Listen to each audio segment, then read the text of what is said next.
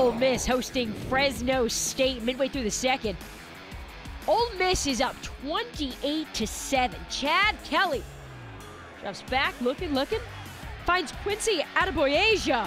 Attaboy down the sideline for the 44-yard touchdown. Ole Miss up 35-0. Third quarter, Ole Miss up 42-14 here. Trey Elston picks off the pass. He's going to take it back 25 yards all the way. Gets in for the touchdown. Ole Miss up 49-14.